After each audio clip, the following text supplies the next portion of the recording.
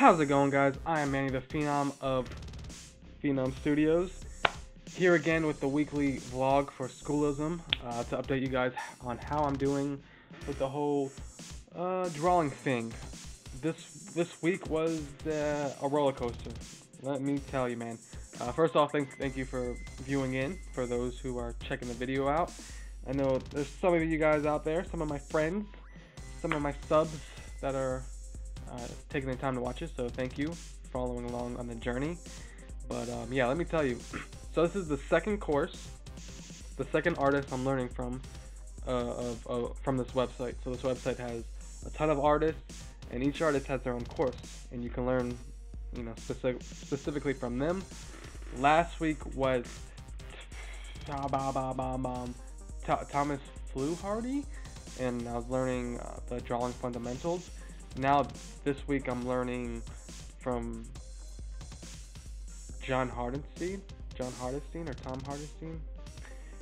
You think I really should know these names, but this course is the fundamentals of realism. So what makes a drawing look realistic? So first of all, his name is Jonathan Hardestein. I remember now. Man, what a teacher! He's so passionate. He's funny. He's sharp. He's into rock music. But just a great teacher, man. He understands the difficulty of, you know, he's been where we've been, and he hasn't forgotten. So he's patient with his teachings, and he's pretty detailed. But realism is hard, you know. It's not like I necessarily want to get into like portraits, like that kind of realism, but I need to know how to make landscapes. And I didn't know like fully what I was getting into with realism. But yeah, it's a really important information, man. It's fundamental, so it just goes along with anything in art. So he's talking about values and lights and edges and just stuff, you know, I never really considered or known about too well. But we started off with basic stuff. So you take a face, like he gave us, sent us pictures of a face, and you just do the line, sculpt out the line work, and then you'll sculpt out like just really simplistic lines. It's pretty much like shapes, like Tom Fluharty was teaching in the first course.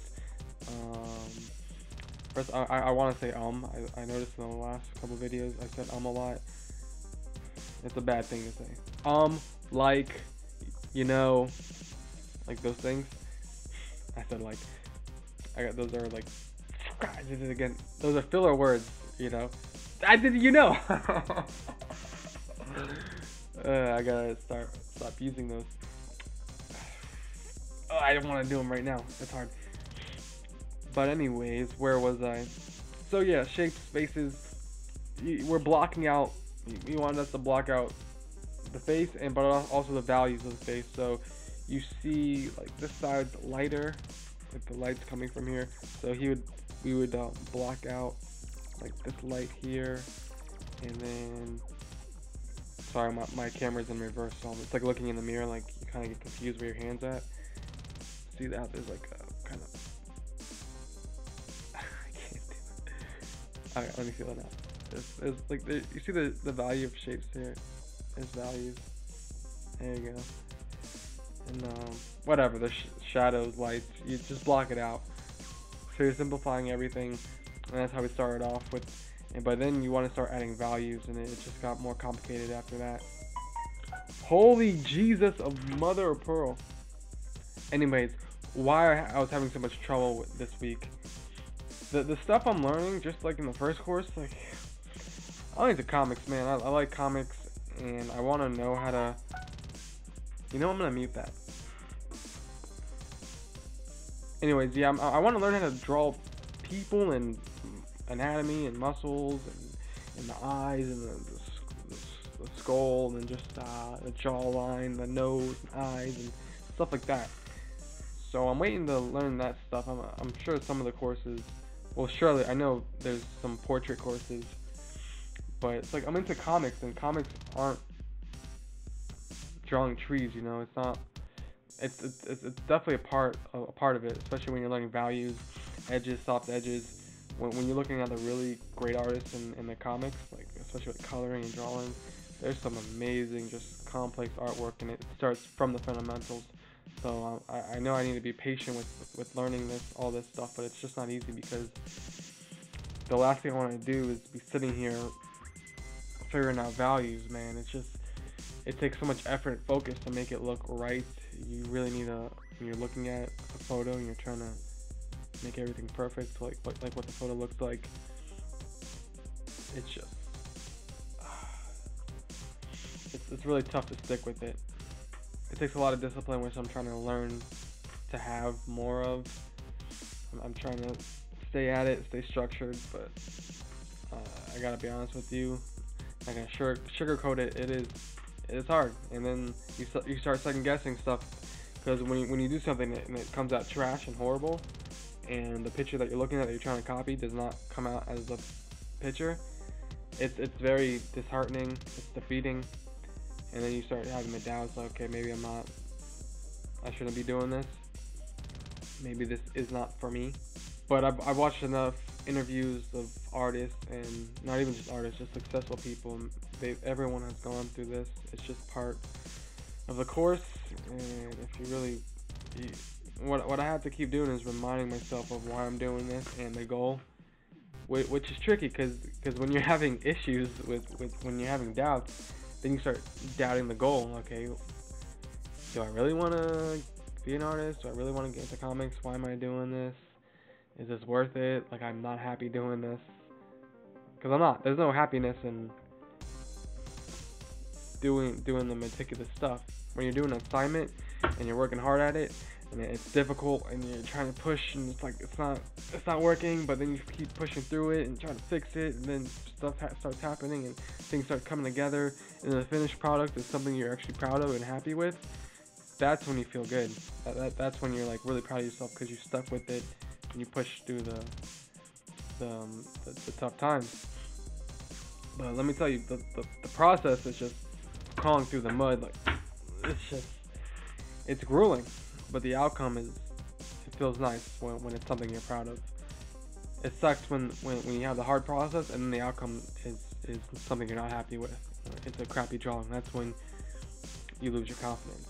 But it happens to everyone. It's gonna happen again and again and again and again and again and again and again. How bad do you want it? That's all it comes down to. But reminding yourself of your dream and your goal is a good way to keep at it.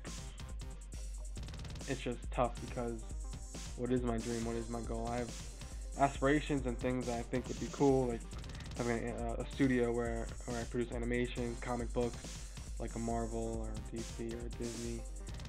But I'm just some guy in a room with a black backdrop and a crappy mic, you know? So it's like, I don't know if I can do it. But it's good to have big dreams. That way your life is being occupied with something that you believe in. So last week I was able to finish the first course, the Drawing Fundamentals course, in 1 week. This week, John Hardestein, his course is like 4 lessons longer than the last course, so it's going to take me 2 weeks. Plus I got sick this week, so I took a couple days off. So that was a bit of a setback. It was a big setback, actually, because humans are